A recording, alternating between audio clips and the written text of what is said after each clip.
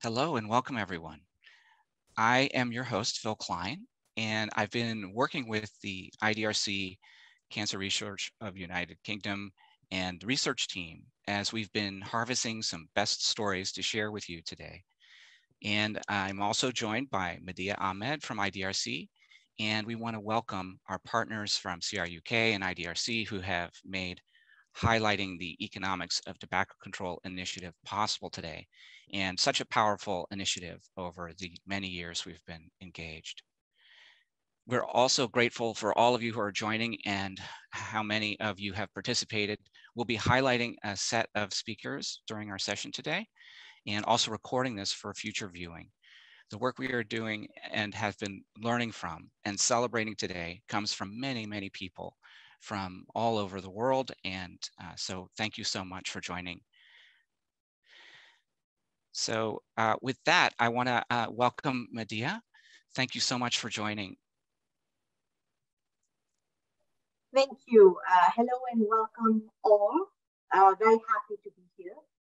I will be brief because today is all about hearing from the researchers. We acknowledge that Montreal, Yokyoge, and Ottawa, two of the many places from which we are speaking from, are built on the unceded indigenous lands of the Kanien'kehá:ka and the Algonquin Anishinaabe nations, respectively. We recognize these nations as the traditional custodians of the lands and waters on which we meet today.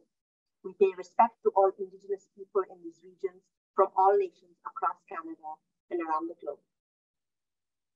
And onwards. Thank you. Thank you very much, Medea, for that. All right. So next up, we have a wonderful journey today with a wide range of speakers and video presentations. And we'll be taking a journey really that goes from the research end of the spectrum through to policy impacts and changes, and to partnerships that have made a powerful and transformational difference, as well as collaborations that are inter-organizational and international. And we'll be discussing ways and sharing stories from the field and how communication strategies, all of which together have led to impact.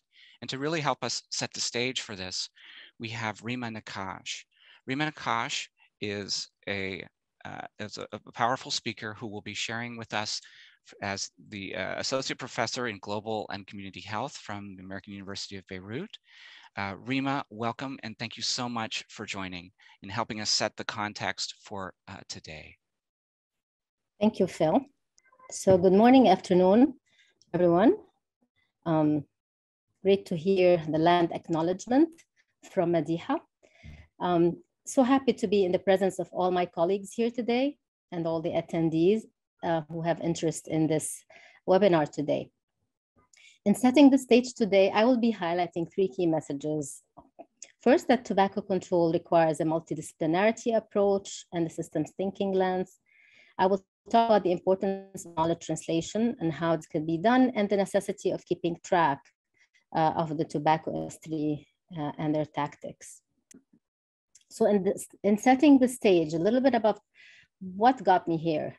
I started my early career involved in a community-based cardiovascular disease prevention project. It was guided by the socio-ecological model that acknowledges the interplay between the individual relationships, the community, societal factors for prevention, and the necessity to act across multiple levels and sustain prevention efforts over time and to achieve population level impact. Of course, at that time, tobacco use, as it still is, was the #1 risk factor for cardiovascular disease, and our intervention tackled other cardiovascular disease risk factors too, at multiple levels of the socio-ecological model, and included a group-based smoking cessation intervention. For all risk factors that were addressed, there was, however, no policy level intervention. This policy level intervention was outside the scope of the funding and the timeline of the grant. Now, working closely with community in a community-based participatory research approach, I experienced how individual level behavior change interventions fail when enabling structural policy level interventions were lacking. I developed this interest in studying further policy level interventions. It was evident through evaluations with community members and their experiences in smoking cessation that they faced continuous relapse and failure to overcome addiction in an environment that was not enabling for change. There were so many factors at play too, such as weak existing policies for tobacco, no bans of smoking in public places, cheap and affordable tobacco products, still the case in many countries, ubiquitous advertising, of course, tobacco industry free reign, and et cetera, et cetera. So a very weak tobacco control policy frameworks. And that was around the same time that there was a major landmark lawsuit taking place, which accelerated and advanced the tobacco control policy globally. And it's related to this photo you have here, and I'm sure many of you might probably have seen this before. It's the well-known photo of tobacco company CEOs, 7 of them, declaring under oath that nicotine was not addictive at a time when the internal tobacco industry documents revealed that they knew that it was. And following a series of trials, which made those internal tobacco industry documents public, we were able to understand the devious practices of the industry and their efforts in undermining tobacco control. The fact that tobacco smoking was a commercially driven behavior was outrageous. And that's what hooked me more to tobacco control research and to thinking of tobacco use more with a systems thinking perspective. What does that mean? So in her book, Donella Meadows, she's an American environmental scientist and educator. She authored this book, Thinking in Systems, that I urge people to consider reading. And she notes 2 points in systems thinking, which are very relevant to tobacco control. The first that she makes is to consider complexity. As a public health professional, I totally agree with that, as I'm sure many of you would too. Complexity. Health is a complex as it's the result of many determinants that interact. We said social determinants of health, the political and the commercial determinants of health. This complexity is also very relevant to tobacco control as a public health problem. And that's what makes advancing tobacco control ever more challenging. And her second point is to approach problems from a multidisciplinary approach. She says, and she terms it, defy the disciplines. And in fact, this echoes with us as public health professionals, and particularly tobacco research, which draws on many disciplines. This approach is necessary for researchers to adequately understand and address this complex nature of tobacco use and the consequent health problems. Understanding the complex problems of tobacco use and tobacco control requires a true a multidisciplinary approach and collaboration. Meadows was referring to a team science approach, and it's a collaborative effort that brings together scientific challenge, leverages on the strength and expertise of various trained professionals in different fields to solve problems that are of complex nature. And of course, the team science approach requires not only time, but more important elements. For example, is it possible to imagine a collaboration that does not have trust at its foundations? Is it possible to imagine a group working together in an integrated manner, a scientific team science approach without a shared vision, without awareness of team members and how to navigate social relationships, how to lead where everybody can lead in their own way, and recognize credit and leverage on networks and connections. Now, in this overall reality, there is a lot of public health research that's generated, and there's a lot of accumulating public health evidence, specifically in relation to tobacco control.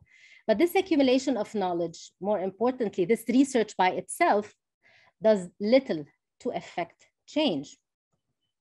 Why? Because in this complex system that we're in, we need to acknowledge that researchers are part of the policy system. Policies are the product of many factors, belief systems, actors that are concerned with a given policy. It includes legislators, civil servants, different interest groups, and others concerned with the problem in question, like journalists and academics. It doesn't suddenly happen, so policy doesn't suddenly happen. It unfolds over time, and researchers must understand that these forces all compete for influence. And so long-term policy change happens by the strategic interaction of those groups together to change, to lead to change and impact. For this reason, we need to actively seek impact to affect change. Here is where knowledge translation comes in. Rather than leave it to chance or time for our work and evidence to be heard, taken up, and used, knowledge translation comes as the science behind how we need to be doing this systematically. Knowledge translation promotes engagement with policymakers and research users, via platforms to support them in making evidence-informed decisions. Maybe sometimes decisions are made only based on political priorities, but knowledge translation works to ensure that policymaking is linked to the best evidence available. So think about three different situations: a setting where this research process and policymaking are completely detached, a setting we are totally familiar with in many contexts, a setting where the research process and policymaking are linked somehow, but maybe unintentionally, by chance, maybe some evidence is interpreted, some is misinterpreted, maybe it's poorly informed. And the third setting that we want to aim for is where knowledge translation is in the middle. It's between research and policymaking. It takes research and links policymaking for better impact and better outcomes. And it can work both ways. It can be initiated by policymakers who can provide the topic for researchers, and vice versa, as we are usually familiar with. So going and following a knowledge translation framework, going from priority setting to impact through a continuum, is an iterative process. Of course, issue identification and understanding the problem, that's where this starts, and this is where understanding the complexity is important. Starting with the priority topic and needs of a specific country, a specific context, and conducting priority setting exercise and engaging and understanding the context as part of the priority setting.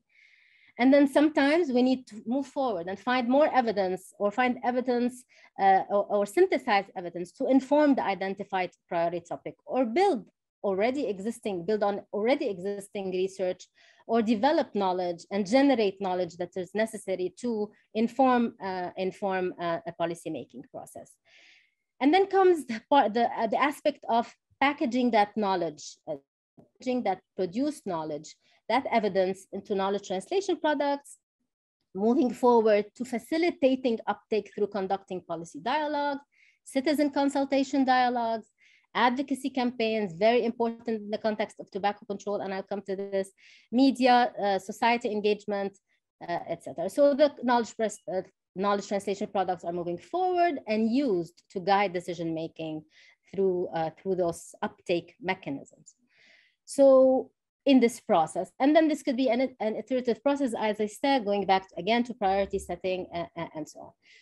So what about knowledge translation in tobacco control? What makes knowledge translation for tobacco control challenging is the active and persistent threat from the tobacco industry. Remember that photo that I showed you. In the US alone, the tobacco industry has been spent nearly $1 million per hour just for marketing its tobacco products. It means that the industry needs to be consistently monitored, exposed, and its actions contested all the time. We need to advocate for their exclusion from tobacco control policy making and holding them to account. And then thinking of tobacco industry, again, this complexity, we need to consider the whole supply and sale chain. So we're not talking only about multinational tobacco industries, companies, we're talking about sale chains, allies, tobacco-funded associations, third parties and front groups, retail associations, the hospitality industry and advertising, state-owned tobacco companies. All those are potential points for monitoring and potential points of entry for intervention and regulation that we need to always be aware of when doing knowledge translation in tobacco control. So in conclusion, as key learnings, I want to pass along first that we need to think ourselves as part of a system, not isolated alone, but working as academics to achieve impact, because research alone is insufficient to move forward and impact public health problems and move forward tobacco control. But also acknowledge that this entails, it's a long road, it's changing, it's iterating, and requires perseverance, because policymaking entails being able to follow through. And in doing that, thinking from a systems perspective and working from a systems perspective. In conclusion, we need to analyze, understand, and acknowledge the complexity to be able to understand tobacco control, to understand the problem and issue, to make it evidence-based, more informed. And we also need to work with groups, networks, and consortiums, because answering complex public health problems in a topic such as tobacco control necessitates that. Of course, keeping in mind that the tobacco industry can never partner in our knowledge translation efforts, and understanding their moves and monitoring them. For me personally, it would not have been possible to push forward a water pipe specific research agenda in any other way, other than working in a multidisciplinary approach and in collaborations, because input from multiple disciplines fed into each other and informed each other. And I finally want to invite future researchers to always aim for generating impact, using their research to achieve impact through using knowledge translation frameworks to achieve that. Thank you.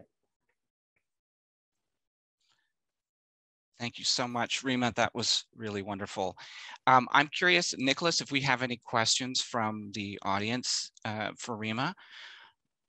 We don't have any questions yet. I have a question though for Rima. I'm curious in terms of, what I'm hearing is it's a skill of moving research outside of just the research and into the world and into policy. And what's the one skill you would say is required to do this type of work? It's a learned skill. So I want to emphasize that everybody can learn how to do it. I think maybe what I want to emphasize also is the character aspect. It's the perseverance. You cannot move forward tobacco control agendas without perseverance from the sides of the tobacco control advocates. To be patient, because it's a long process and we are faced by stakeholders that are unfavorable to the process and won't facilitate. Thank you. That's a really good reminder. And we also have a comment about how, of course, as the African proverb says, if you want to go fast, go alone. If you want to go far, go together. Love it, love it. Yes, great. So we have a short video to share that gives an overview of a wide range of the projects that we've been working on.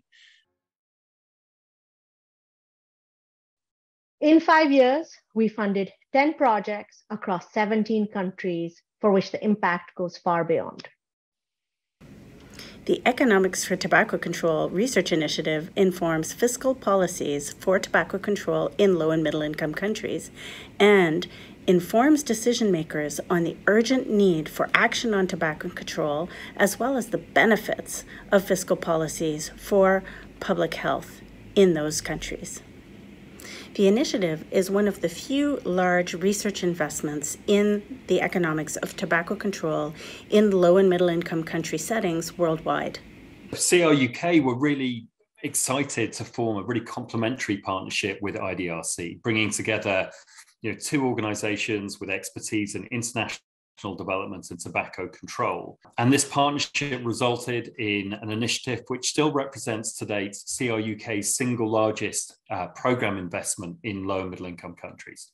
So we know that fiscal policies for tobacco control are really effective. They cut consumption, prevent tobacco-related disease, and at the same time reduce household poverty and increase national revenue. What we need is that context-specific, locally led research to provide the evidence to prove this in context.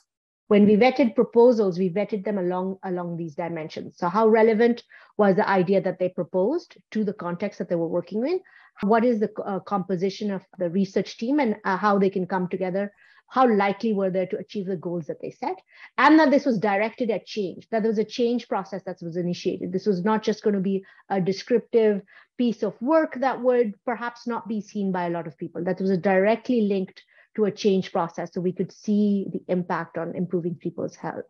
So what we do is we provide mechanisms and platforms that allow researchers in different countries to kind of come together and learn from each other. So through this, they have peer support and peer learning, and they can build solidarity. So we fund this research, we fund these projects because we understand that increasing tobacco taxes is the simplest and most cost-effective ways for improving global public health. People can now live longer and healthier lives if we increase the cost of tobacco.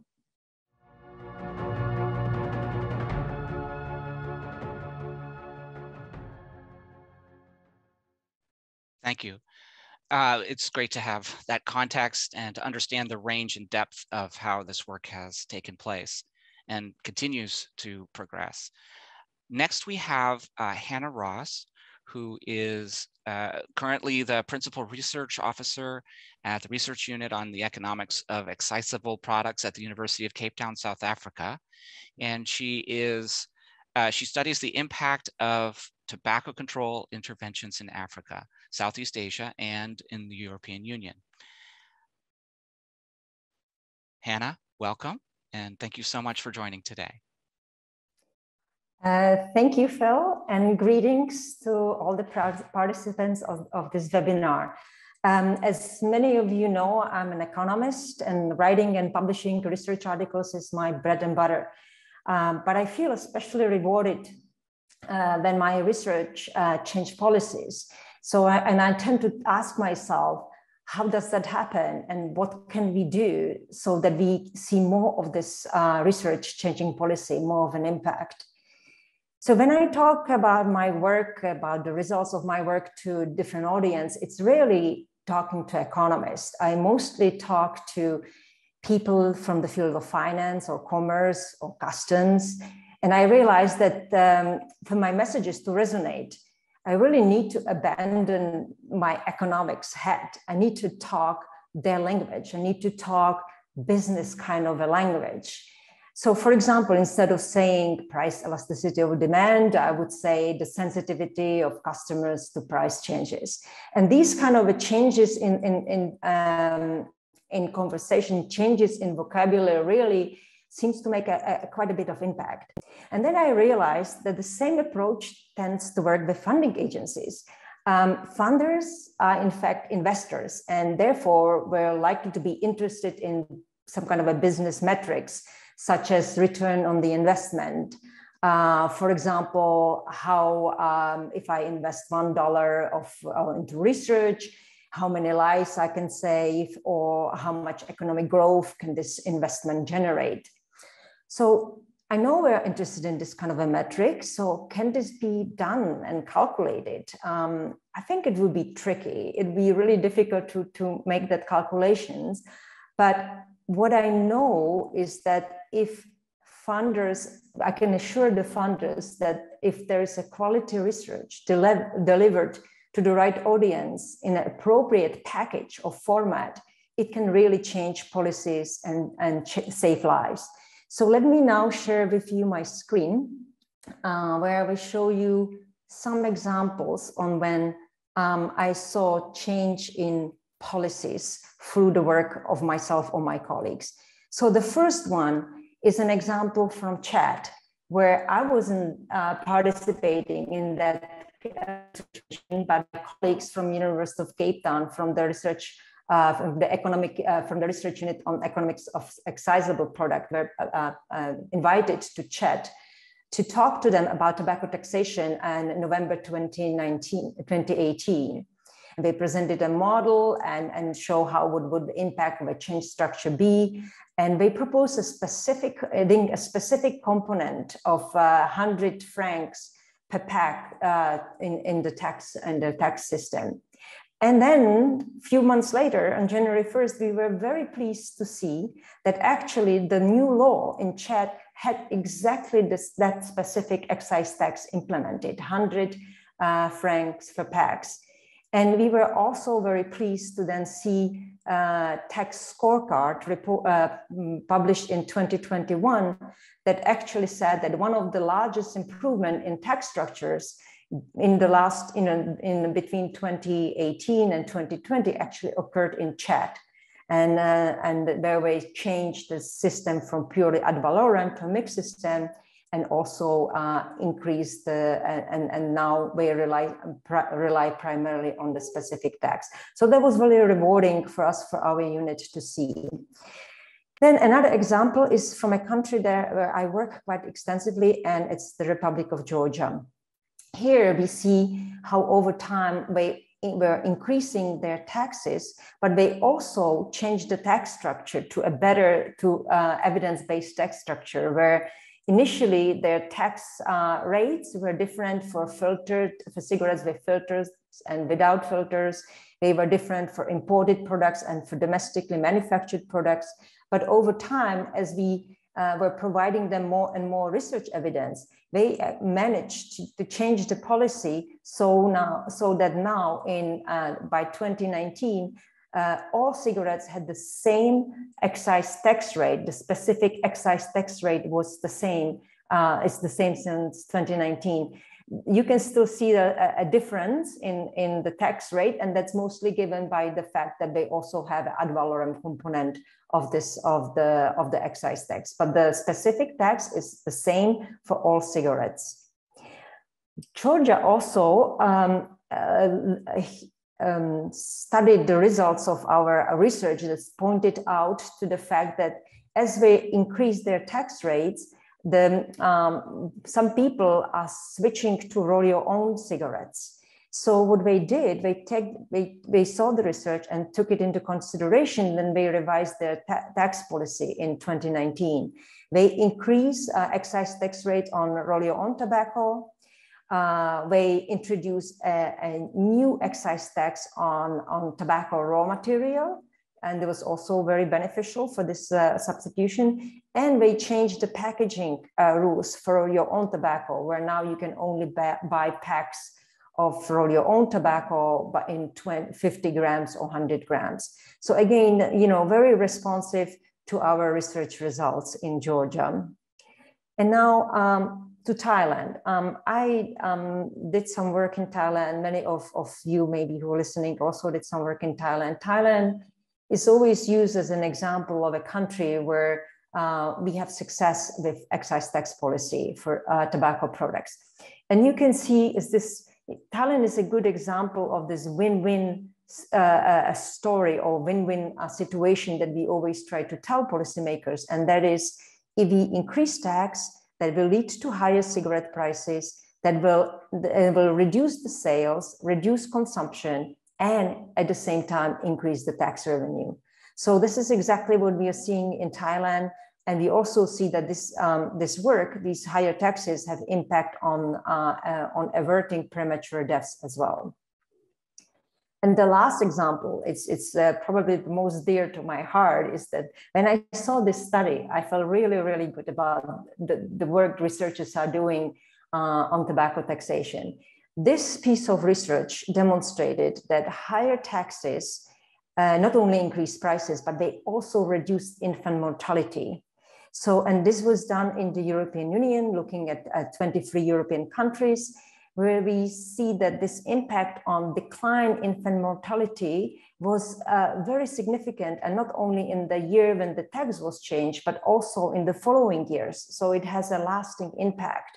So just between 2004 and 2014, this tax increase was associated with over 9,000 fewer infant deaths. So you can, this is something that as researchers are really, when we see results like that, that gives us a motivation to do even more. So now I'm going to stop sharing my screen and stop sharing. And I go back and I sort of, I'll finish my talk by saying that when we see these policy change, this is when we are sort of in the final stages of our research process. This is when we publish research articles, we give a presentation at the conferences or to policymakers. But these final stages do not happen without the initial stages of the research. When we sit in our labs, when we run regressions with uncertain results, when we train our young academics so they can join our teams and help us to generate more of research evidence, because we need a big body of research evidence to convince, to make sure that our results have enough sufficient scientific weight. And these initial stages are very vital, yet were hard to fund because, and here I'm going back to the return on the investment, because the return on the investment in these initial stages is uncertain. And this is where I would like to really praise IDRC, because they have the courage, IDRC has the courage to fund these initial stages of the research supply chain They have the courage to fund the training of young academics so that we can then deliver a fine product to our final customer, be it a policymaker or a fellow researcher. So thank you, IDRC, and thank you everybody for letting me to share my experiences with you on this webinar. Thank you. Thank you so much, Hannah. That is such a powerful set of important ideas of figuring out how to talk the business language as necessary, and then that end-to-end view about uncertain research all the way to policy changes is so vital. And yes, thank you so much. All right, our next speaker, I think we'll need to keep moving the program forward as we're a little bit behind time, is Andrea Alcaraz. She is the Health Technology Assessment Coordinator at IECS Argentina. Andrea, welcome, and thank you so much for being here. Okay. Thank you, Phil. Good morning, afternoon, or evening as appropriate. I greet you all from Argentina. This story began 16 years ago, and it is still a work in progress. We started as an academic group trying to generate evidence to promote changes in policies for tobacco control to improve public health. But today, we are more than 40 researchers in Latin America, and we extended to Nigeria. We are not only academic researchers, but also decision makers, civil society, and communicators from 13 countries working together in the tobacco fight. We studied the impact of tobacco use on the health, economic, and social burden, but we also estimate the expected gains of implementing the main tobacco control measures: taxes, plain packaging, advertising ban, and smoke-free environments. We have a big project. How could we assertively communicate the results of our research? We decided to involve decision makers and regional leaders from the first minute of our work. They are the ones who know the best way to address the issue and what information they need to promote public policies in their countries. We discussed the results and planned the communication strategy together. Generating friendly communication materials is essential to get people to read your message and then take action. And this material must be appropriate for different audiences: decision makers, researchers, or the general population. The main piece in the communication strategy for decision makers is the policy brief, with a strong visual imprint, which includes a one-page summary to attract attention to the most critical research data. The numbers are shocking because tobacco causes so much damage and economic loss. These data remain in memory. For example, in the image on the left, you can see that going from strong health warnings to plain packaging in Mexico would prevent 26,000 deaths, 150,000 events, and the health system would save 37,000 millions of pesos in the next 10 years. Hard numbers. Civil society usually brings this piece of information closer to key decision makers, such as senators, deputies, ministers, etc.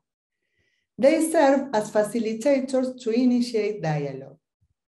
These pieces are adapted to the specific information required to promote a country policy, such as a 50% tax increase in a sample, which is what the government would be willing to implement. Putting numbers on death avoided or money saved facilitates decision-making. In the image on the right, 14% of all deaths that occur in Argentina may be attributable to smoking. The health system spends almost 200 million of pesos a year to treat related disease.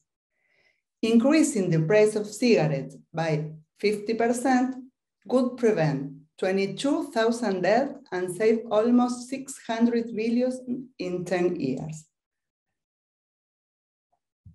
A top-to-bottom strategy like this one must be accompanied by a bottom-to-top strategy to be successful. Strong empowerment of the general population can be the engine to generate change. Press releases and conversation with mass media can bring this vital topic to the front page of one of the most recognized newspapers. This is in Argentina. Or even to live television. 650 appearances in newspapers, radio, and television are an enormous opportunity to communicate the damage caused by tobacco and the possible strategies to reduce its consumption. Awareness of special dates on which the population may be sensitive to these issues, such as World Non-Tobacco Day, the World Day Against Cancer, or Women's Day for gender-specific problem, is a golden opportunity. We develop social media campaigns with short message and videos for Twitter and Facebook in those days. In this video released on the last International Women's Day, we showed that up to 6 hours a day are spent by caregivers in charge of people with smoking-related diseases, mainly women. Researchers from other groups, health professionals, and international funders are a public that should not be neglected. Scientific publication and project-specific webinars are essential to show methodological robustness and communicate these critical results. It is also important to participate in as many tobacco control-related events as possible. And even more, local webinars showing hardcore results are appealing to civil society, health professionals, decision makers, communicators, and also for the general population. And why not train opinion formers? Both webinar and an information repository for journalists were held. Since a lot of information was generated for each country, having everything at your fingertips on a web page is an added value. The next slide, please, Phil. You can find the information organized by country, the related webinars, the repository for journalists, as well as all the audiovisual material generated during the project. When you have robust and valuable information about the impact of smoking on the health and economy of countries, thinking globally and communicating locally can enlarge the network of actors and promote change in public policies. Thank you so much for your attention. Thank you so much. That was really wonderful, Andrea. Such an important impact you've been able to have over the years with so many hundreds of media communications, and getting that communication from a bottom-up and a top-down perspective is so valuable and important. Nicholas, did we have any questions that we wanted to highlight at this moment? No questions per se, but some good conversations that are starting, notably around this gap between, policy implementation and the research that's produced. I have a quick question for you, Andrea. Okay. So, you're a doctor, you're a researcher. How is it that you're talking about communications? How did you develop kind of this skill set in terms of, I guess, promoting the results of your research? Okay. It's all about teamwork. I was learning through these 16 years how to communicate better, because we are working all together, understanding the big problem. Well, great. Super. Thank you again so much. Really appreciate all the great work, and eager to hear about where things continue to go from here. We now have a brief video which will feature Ariel Bardak and Adedeji Adeniran, who is the Director of Research at CSEA in Nigeria, and Ariel Bardak, who is in Argentina. This is a really great highlight of a South-South collaboration that continues to this day. And let's go ahead and share the video.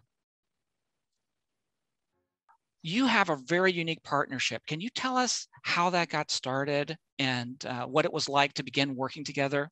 It was a story around the cafeteria. We met at the World Congress of Tobacco or Health in South Africa, in Cape Town in 2018. We were both presenting our works, for our previous work from Nigeria and from Argentina. And we listened to Dr. Chukwa Onikwena and group. They were presenting some very interesting economic evaluation on tobacco. And then we met with the people of IDRC, with Natasha, Madiha, and Samuel. And we all met in the cafeteria. And then we started realizing how many things in common we had, both groups, and we really would benefit to work together in some projects, and began to think in ways of getting funded and to do interesting things together to benefit from each other's strengths. I think we had this mathematical model, and we had this epidemiological background, and they had a very strong economist groups. In a way, looking back, I think it's to us about getting the missing piece of a puzzle. Prior to our collaborations, we've been working on tobacco control research, but I think we also inadequately equipped with a kind of model or tools that can enable us answer kind of critical questions around what is the economic cost of tobacco burden, what are the kind of potential effect of plain packaging policy, for example. A lot of things are going on policy-wise. The model that we actually understand and have the capacity for is inadequate for.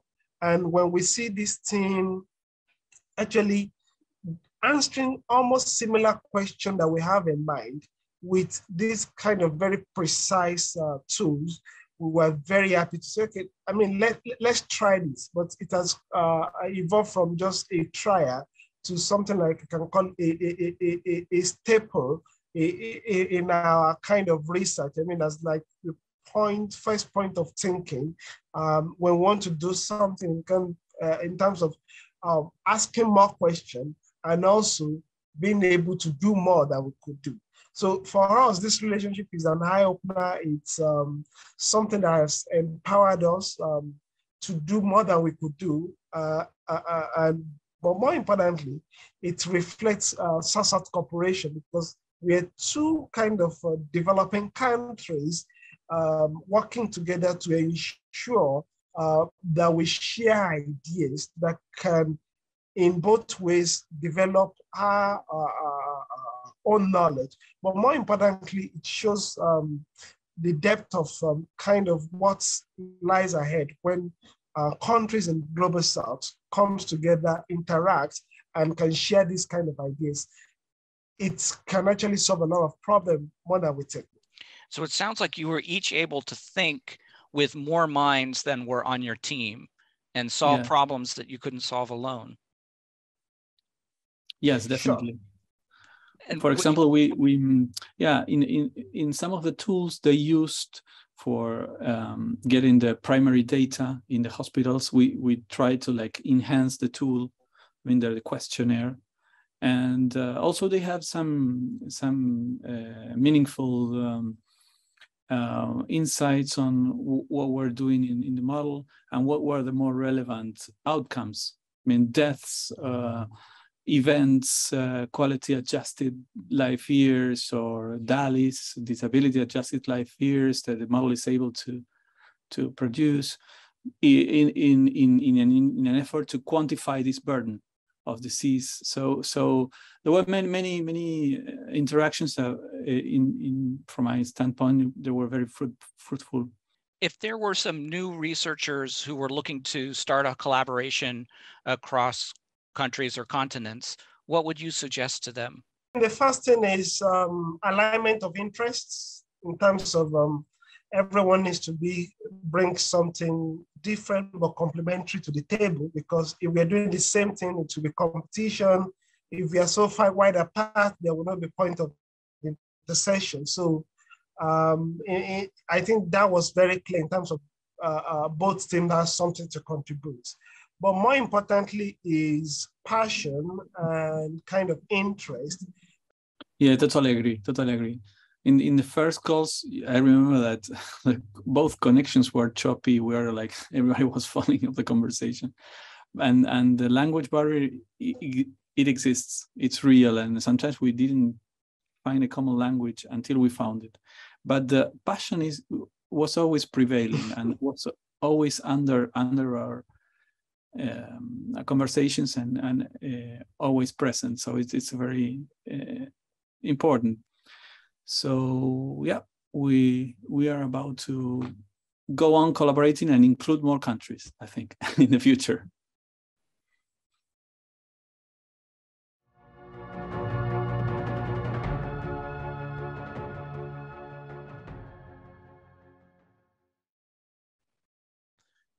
So great to hear these wonderful stories and how partnerships can come together and form and create results that were impossible otherwise.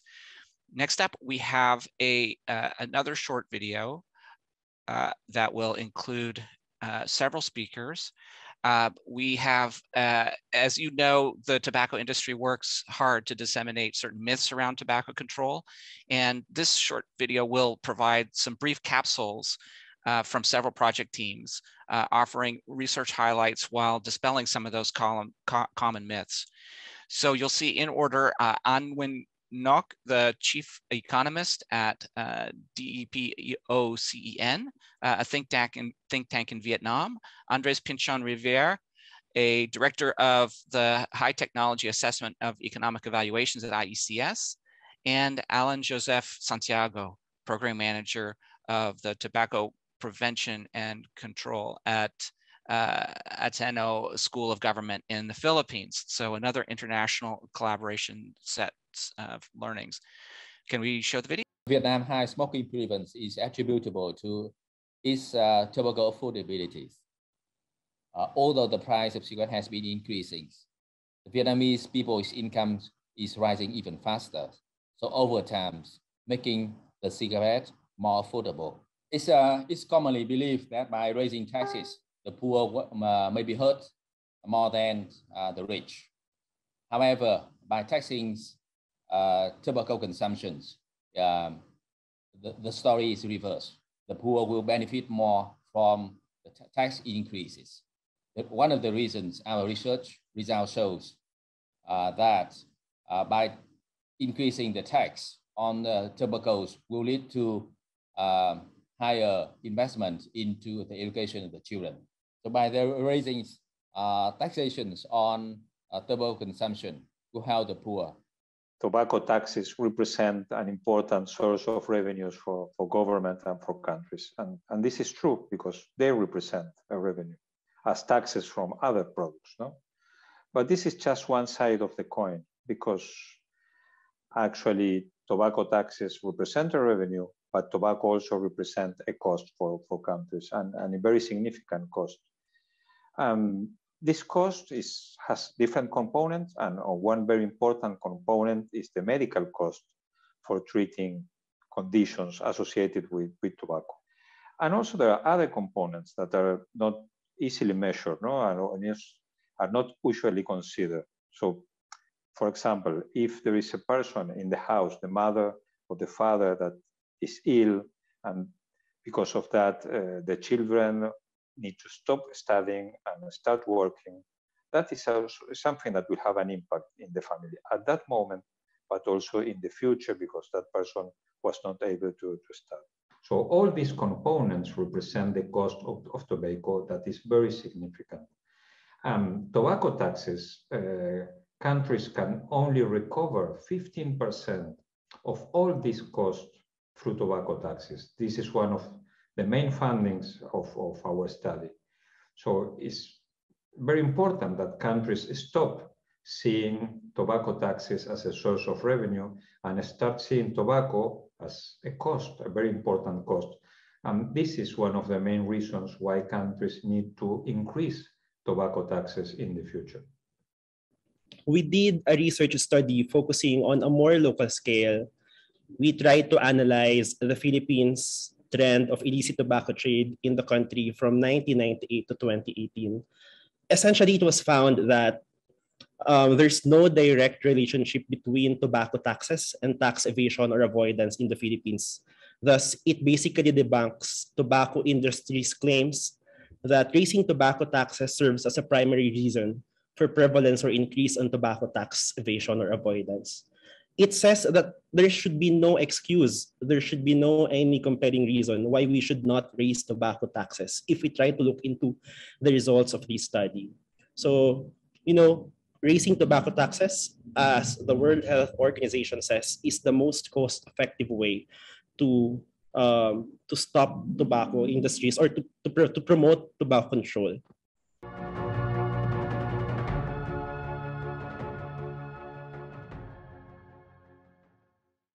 Great. And next, we're going to follow that with a shift to a French portion of the program. I'll invite Yai Diama to join us now, so you can just turn on your camera now. Hello, Yai. How's it going? Live from Senegal today. Hello. Doing well, thanks. Hello, everyone. So once again, thank you for being here. Yes. And rapidly, I'd like to present Yai, who has a master's in rural development and cooperation from l'Université Gaston Berger de Saint-Louis, and is also the program coordinator for the health programs at the CRES. So maybe to get started, Yai, could you set the table for us and just give us some broad strokes of, what the CRES does, and yeah, just set the table for us.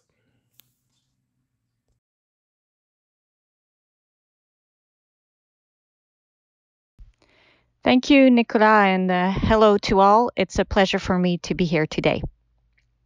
So quickly, the CRES is a research center with many researchers across multiple disciplines at the Université Cheikh Anta Diop in Dakar, disciplines such as law, sociology, economy, and so on.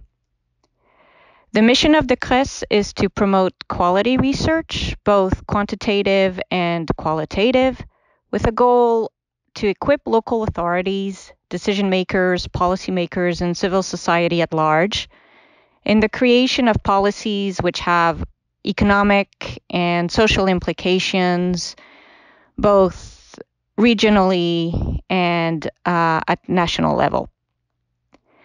That's the CRES in a nutshell. More specifically, the CRES has been involved in tobacco control since 2008 through an initiative called ASTA, Situational Analysis of Tobacco Usage in Africa. At the end of this study, we noted 3 gaps: the absence of taxation across Africa on tobacco products, the lack of policies that would support the implementation of stronger taxation measures, and a lack of vision from the politicians to create synergies between regional and national policy development. At the end of the study, some actions were taken which led to 2 major results at the national level. The first was a law project which was elaborated to push for stronger taxation, and the second was the adoption of this law project on March 14th, 2014, known as the 14th of March 2014 law, which allowed to constrain in some ways what the tobacco industry could do in terms of manufacturing and packaging, for example. And ultimately, this law made cigarettes a bit less accessible to the population. So I hope this gives you some context. Super, thank you. That really sets the table. So what I'm hearing is that you're really working on two fronts. On one end, you have the research side, and on the other end, you have the advocacy side. So how are we turning that research into policy and law changes? So thank you for that. And we've also had Professor Diang, who was unable to join us today, who is the director of the CRES, but with the magic of technology, I'm just going to play a short video now that kind of demonstrates maybe his approach to this process. Perfect. Our objective wasn't necessarily to present data from Western Africa because those research results did not exist yet. So we were relying on research results from partners all around the world and to present. And instead of waiting for all this research to come up in Western Africa, we said, let's just strike the iron while it's hot. We had a favorable context and we needed to move forward. You also need to have a little bit of guts, you need to be able to knock on doors, talk to people. It's really a relational game. You need to have confidence and be like, yeah, I have something to say. And it's important. So something that stood out for me in this video is, some skills that perhaps I wouldn't have attributed to research initially, this ability to navigate, relationships and work with different people. So I'd like to talk strategy a little bit, Yai, and I would invite you to tell me a little bit about how you employed strategies at the CRES to move towards the adoption of those new laws. So strategy, as we saw in the video, requires a lot of relational work and knocking on doors. One element we can't ignore, however, is the production of convincing and reliable data and the translation of this data, which is something we need to think about so that it is accessible to decision makers. There's also a need to contact key persons, and we need to identify them very early on in our projects. People from border control or who work in the health administrations, for example, and also key individuals that can serve as bridges between us and these administrations. Sometimes, if we're lucky, we can build relationships higher up, which facilitates holding certain conversations, of course. On the research side of things, we ensure that these people have access to all the relevant information, including our synthesis documents. Then we organize roundtables, workshops, conferences. We spend a lot of time repeating our key messages with a pedagogical approach to make sure that the individuals who typically serve as relays between us and the decision makers truly own these messages.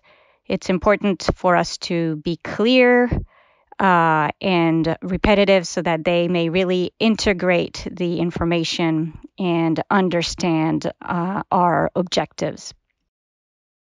It's only after this that we can hope to obtain some results, when large conferences are held and concerned administrations are present. For example, in the case of the creation of this new law project, we had to contact the CEDEAO, the economic community of Western African states, which is a body responsible for the economic integration of the countries in West Africa. And same thing with the UMOA, the Monetary Union of West African States, which has a very similar mission. We had to ensure that the members who represent different organizations were all aware of the research and our objectives right at the onset to help support the adoption of this new law.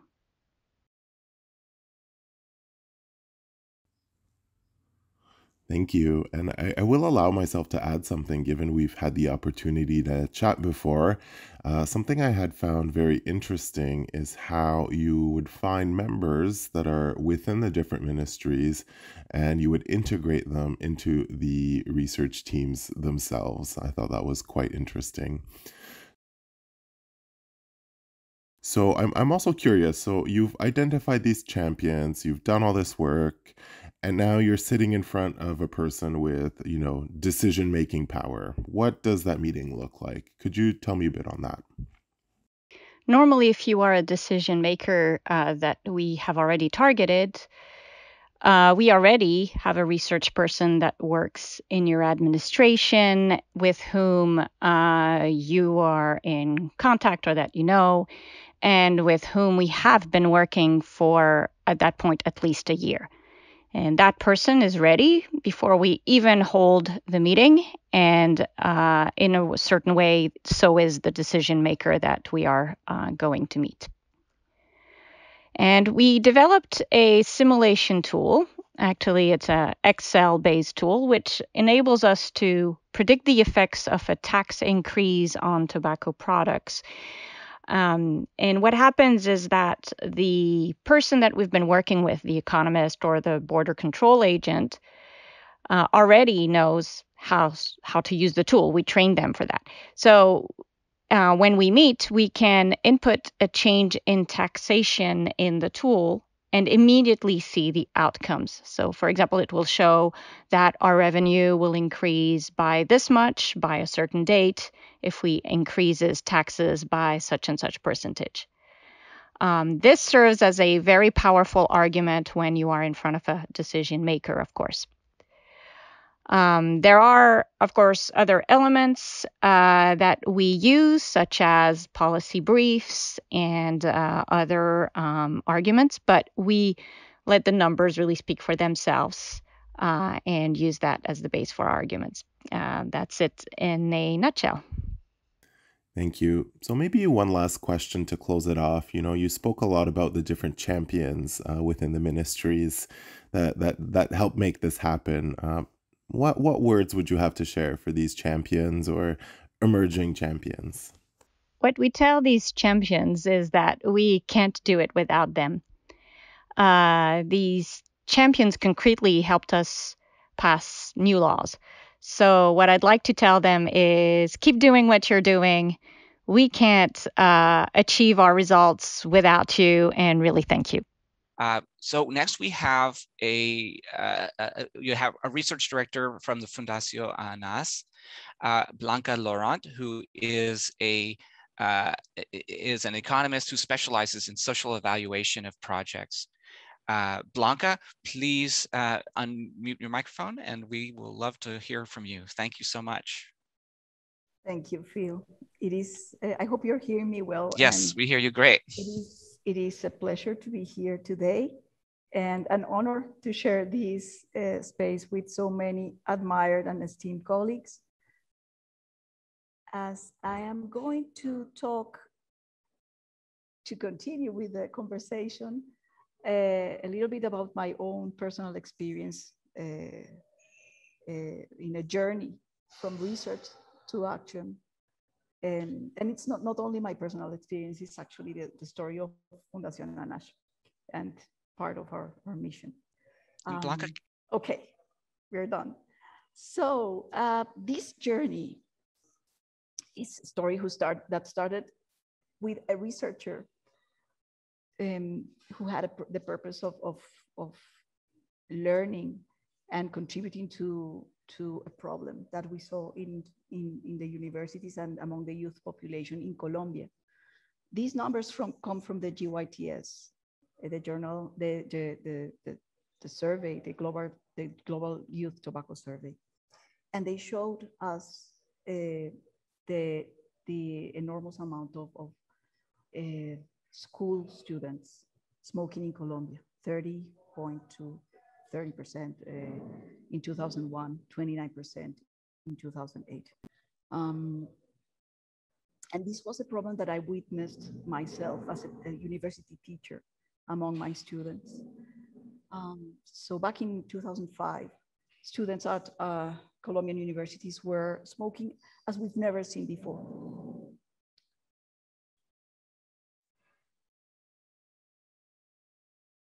So as a researcher, what did we do?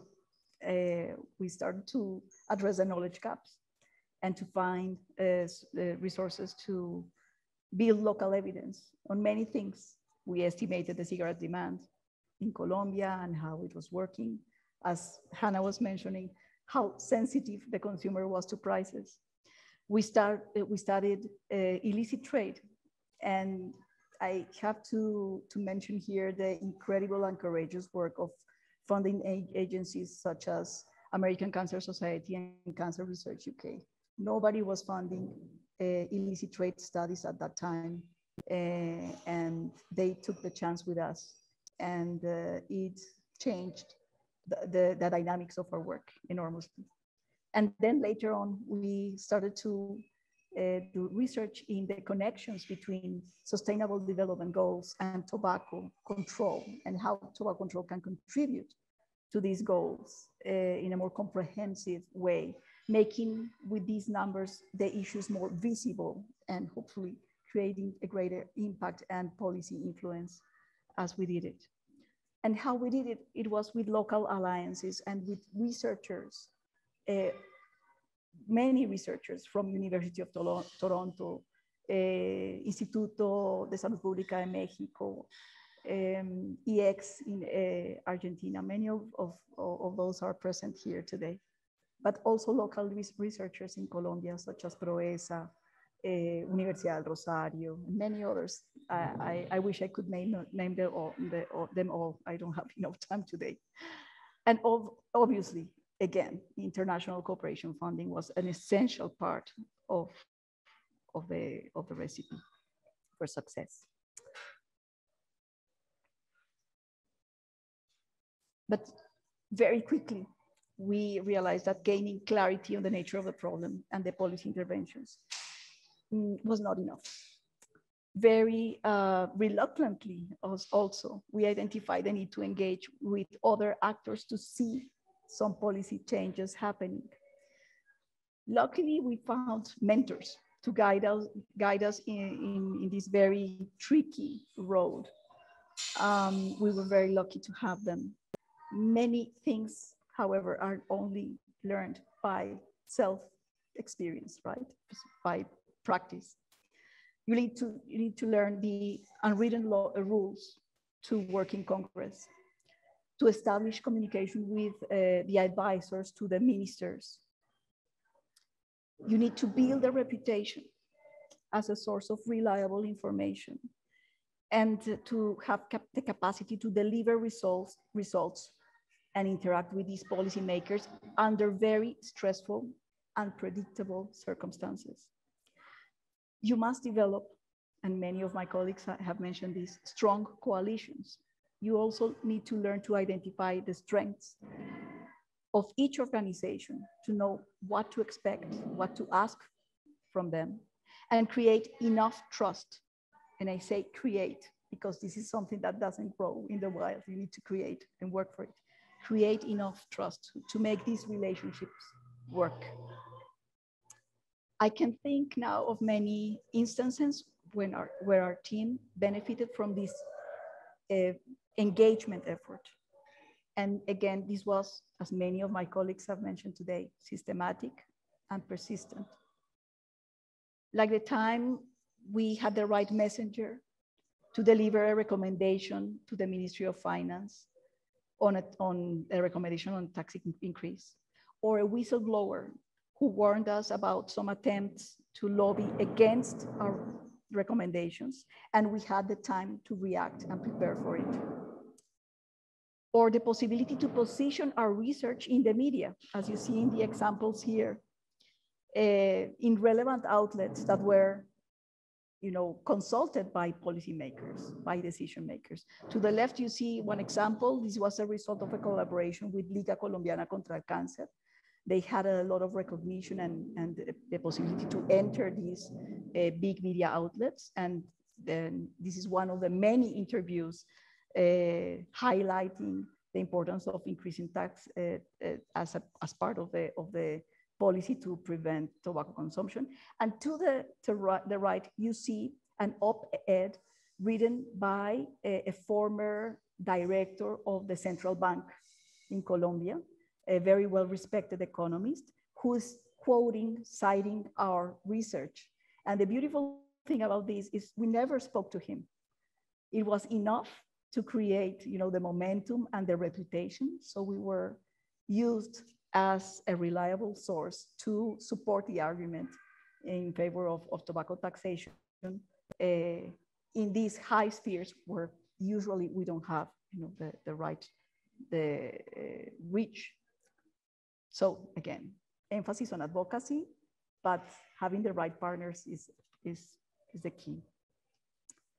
I would like to dedicate some moments to describe our experience doing research on the connections between Sustainable Development Goals and tobacco, because I think there are some lessons to share and to gain here. Perhaps people from the tobacco community are aware that tobacco is an obstacle for sustainable development, but even among our community, it's not well known the reach, the number of goals that are compromised by tobacco. At least 14 of the 17 Sustainable Development Goals can be affected by tobacco. But we didn't stop there, talking about the impact. We tried to put numbers into this. And how we did it, we used tools such as microsimulation to make this impact visible. And here are just a few examples of the type of calculations that we come up with. In terms of the sphere of society, we were able to calculate that in Colombia, if we increased in an important amount, actually, if we tripled the tobacco tax, we would be able to avoid 30,000 poverty cases. And half of those cases are women, even though women are not big tobacco consumers. And here we started to describe all the subtle, invisible mechanisms that reproduce inequalities and where tobacco plays an important role. Second, we talked about the physical environment impacts. For instance, how we would be able to prevent 1.8 billion cigarette butts. And this sounds like a large number, cigarette butts that would become toxic waste in Colombia to pollute our water, to damage marine ecosystems, for instance. And this is a large number, but it's a small one because Colombia is a small consumer. But even this number was, very impactful when we talk to policymakers, especially from the environment sector. Third, the economy. And here we talked about several issues, but I would like to showcase our estimates on how much savings in human capital losses we would be able to produce if we triple the tax in Colombia. 10.1 years of education per smoker. Those are huge social costs of tobacco consumption and huge social positive impacts of one single measure, such as the tobacco tax. So just to finalize with a few lessons, we need to make sure to have the skills and the kind of partnerships to put research into action. We need to put forward the message of the interdependence when we're talking about development dimensions. And this, I believe, must be a key aspect of advocacy to impact, to really impact in the reduction of the burden of non-communicable diseases in the future. And we need to push for giving more priority to intersectoral interventions in order to reach the objectives of Agenda 2030, now that we are in the countdown. I'm here in Medellin, not in Bogota, in a workshop discussing psychoactive substances consumption. And our facilitator yesterday mentioned something that resonated a lot, and I want to share it with you today. He said that working on prevention is a difficult field, and many practitioners leave disappointed because of the lack of results. Remember the dismal figures I shared with you at the beginning of this talk? Now we have in Colombia 1 million fewer nicotine consumers. than 6 years ago. And the prevalence among school students has dropped from this 30% to 8%. I'm here to tell you, it is worth the effort. It pays off to persevere. When you focus on intersectoral interventions driven by evidence, and we are not quitting because there is still a job to be done in tobacco. And we believe there's also the opportunity to bring lessons from tobacco to other areas in public health. Well, finally, I cannot talk about ANASH work without mentioning our publications. And this is a sample of our work done with many of my colleagues here, not an isolated effort. Let me take this opportunity to thank all the colleagues, the partner organizations, the funding agencies.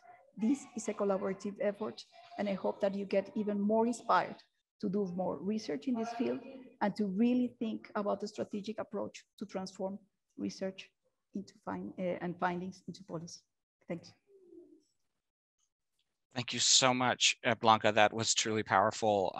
Connecting things people haven't connected before, showing how knowledge is connected in powerful ways. These are all really vital things for us to keep in mind and to overcome our discouragement with the courage to see beyond it. Thank you again. Next, we have Prabhat Jha, who is the University of Toronto Endowed Professor in Global Health and Epidemiology at the Dalai Lama School of Public Health. Dr. Prabhat, please welcome. Please join me in welcoming Dr. Jha.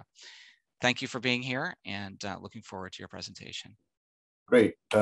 Thank you for the invitation. Let me start with some updated evidence, or reasonably updated evidence. The tobacco industry has money, we have knowledge, and we have to keep producing updated knowledge and disseminating it to decision makers. And I think it's always important to remember the key goal is to avoid a large number of deaths. And part of that is explaining the contemporary hazards of smoking. So this is some evidence from now 6 distinct populations showing that both in men and women, there's about a decade of life lost for a typical cigarette smoker. And that's true in the last study Richard Dahl did in UK doctors, in Valerie Burrell's UK Million Women study, in the US data, which I'll elaborate on in some detail, in Japanese men who survived the atomic bomb, and in Indian men who smoke cigarettes. And just to summarize this is how Brian Williams from NBC covered our US studies, which are the 2 summarized here. And good news and bad news on the smoking front from the New England Journal of Medicine. They state flat out, smokers lose at least 1 decade of life expectancy over non-smokers on average. The encouraging news here is quitting before 40 reduces the smoking-related death risk by 90% compared to continuing on as a smoker. So those 22 seconds pretty much summarize my entire career of research. But let me show you some details about the benefits of stopping, because this is not widely known that even among smokers who are concerned about risk of death from lung cancer, that quitting by age 50, even if they've started early in life, would avoid about 2/3 of the excess risk of continuing to smoke. And you see this in the UK and the US. And quitting by 30 or by 40 in the US analysis gets you down to close to never smoker death rates, but not quite, because there's residual effects. And this is the condition that has the most strongest relationship with smoking and prolonged smoking in particular. So it is even more beneficial for other conditions, particularly heart attacks, where the effects of smoking are even bigger, or effects of cessation are even bigger. But worldwide, the big problem is that there's too few smokers that have quit. And this is a recent analysis published in Nature Reviews that looked at worldwide distributions of a very simple metric. How many former smokers versus current smokers at age 45 to 59 among males are there in recent years? And the darker the color, the more the cessation. So you see in Canada, in the US, in Australia, and parts of Europe, there are many more ex-smokers than current smokers. In contrast, in much of Asia, there is very little current cessation, that most of the smoking is by current smoking, very few former smoking. But there are shining examples here, such as Brazil, which has very much joined the highest countries in terms of being able to get cessation advanced. And that's very much through the large tax hikes that occurred in Brazil. Africa is an important area of focus, but there's variability here, but also not sufficient data to have more definitive answers for what's happening in Africa. But the future cessation battles very much are in Asia, as you can see here. The yellow areas are the ones where there's simply not enough cessation. The other metric to know and explain to decision makers is a very simple one. For every 1 million cigarettes that are sold in their country, they'll get one death approximately. And that's important, as I'll show you, to talk about the benefits of quitting. So now this is very well known to this audience. Higher taxes help current smokers to quit.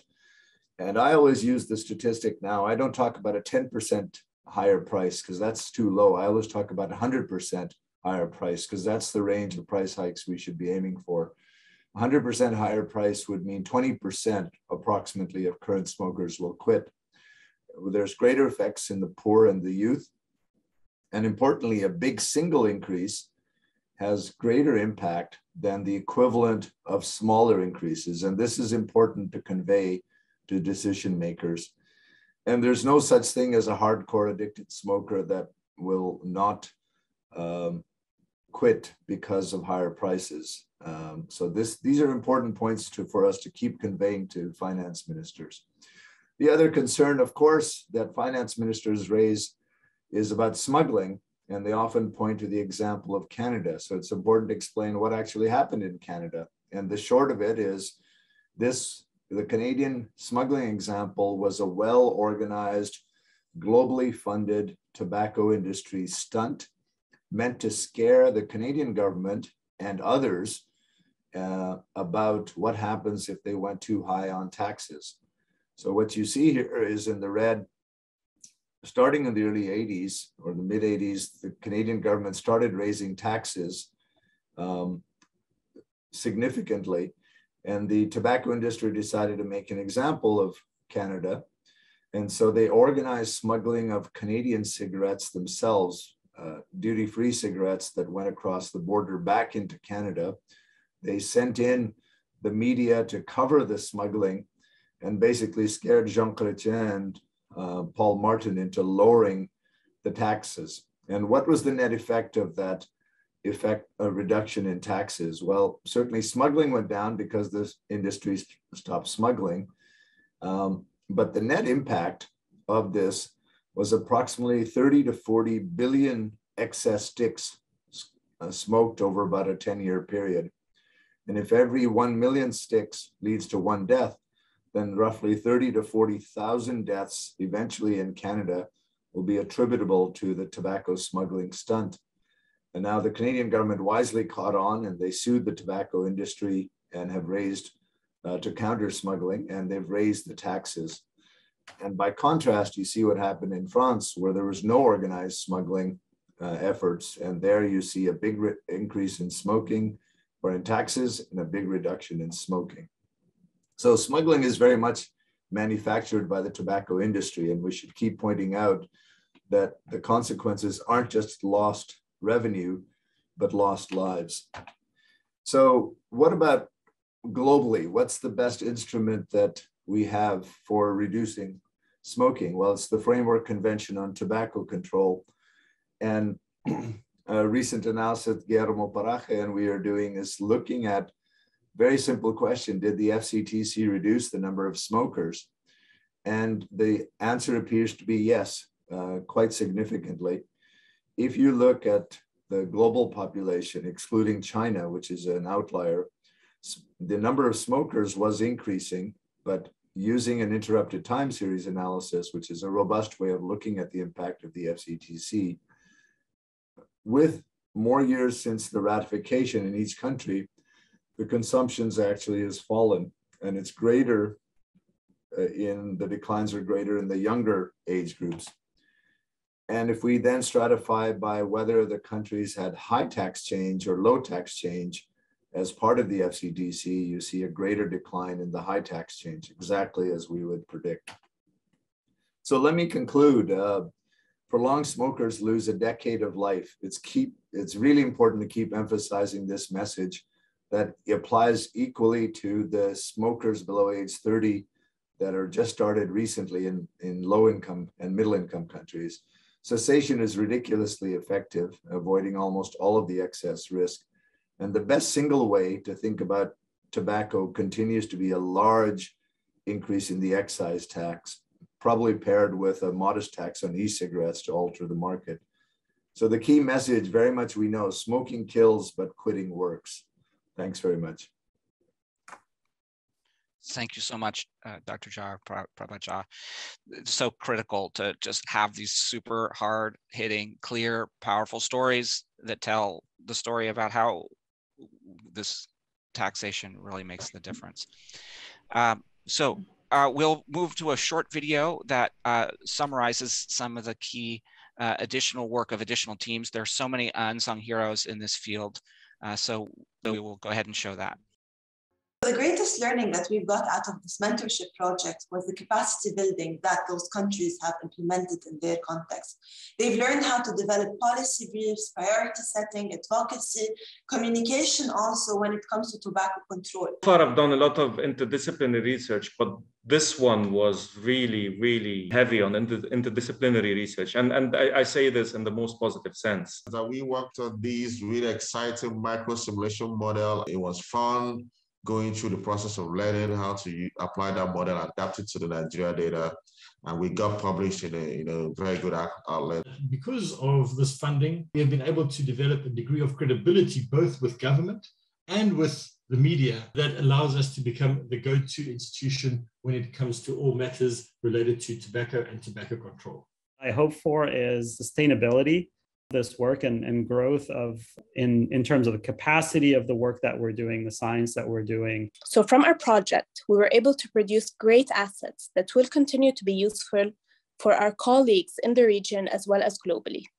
The research we've done is great, but we should always think of it as one step and as trying to catch up with the industry and at some point hopefully get a step ahead of them. We'll continue the work that has been started by the IDRC because in many countries, the situation is becoming more complex, especially within the context of new generation products that are coming onto the market and that are causing a whole lot of intricacies in these markets. I really wish that more of this type of experience can be implemented again because we really can't work in silos. We need to learn from the different contexts and from the experiences because effective evidence-informed decision-making cannot be done alone. We start previous to the pandemic with a plan, with an objective, and then comes the COVID and we survived during this time. And finally, at the 4th year, we arrived to the safe port with all the people, with all the countries in the project.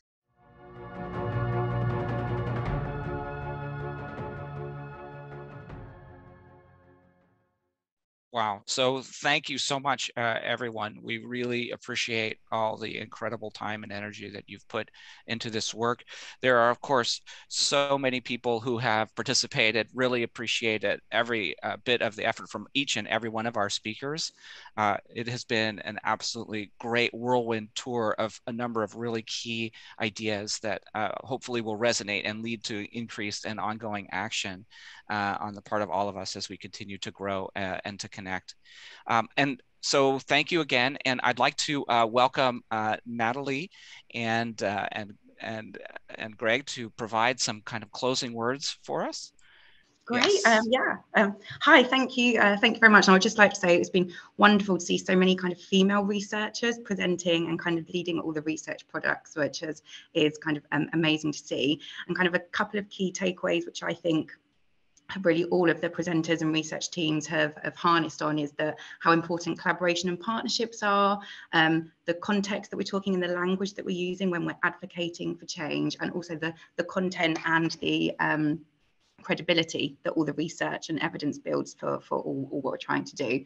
And those are kind of the key areas that all the researchers and the presenters today have brought for me.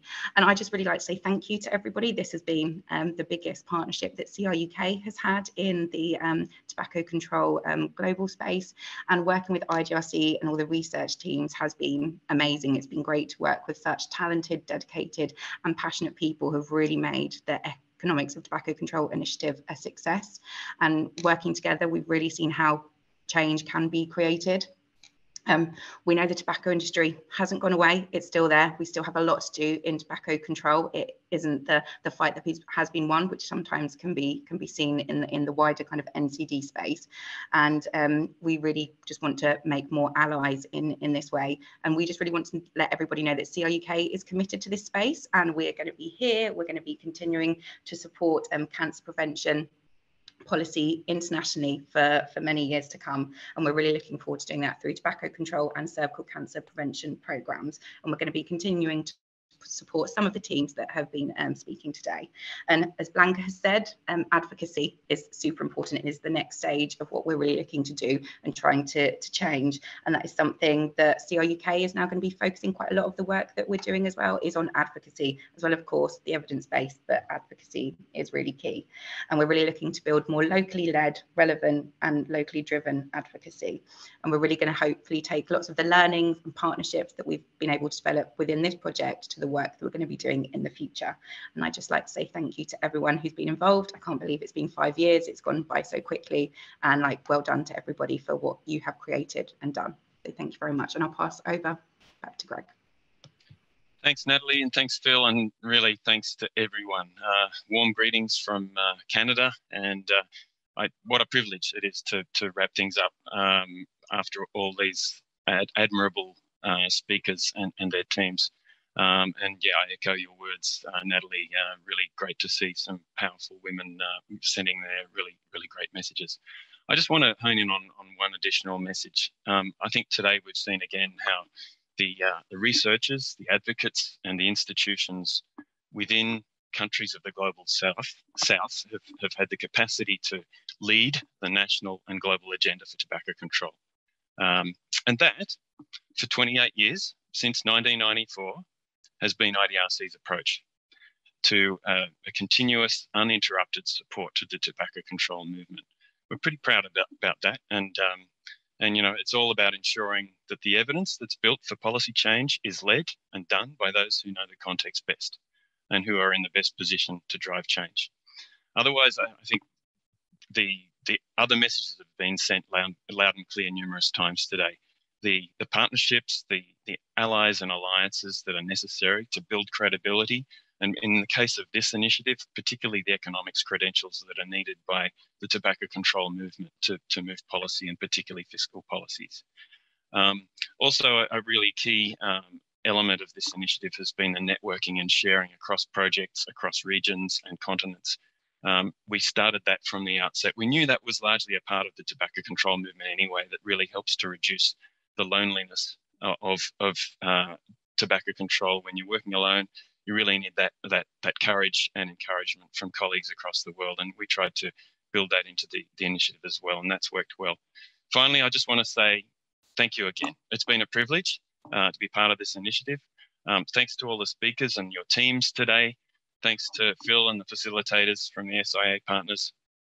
And thank you, Natalie, and the whole Cancer Research UK team have been great partners throughout. And yeah, really encouraging everyone to keep on. And also, finally, to just join us for the interactive sessions that are going to start now too, so we can have a bit of back and forth and exchange. So over to you, Phil. Thanks. Thanks so much, Greg and Natalie. Remember, of course, there's always more to learn and to connect, and here's the website for you to continue the conversation.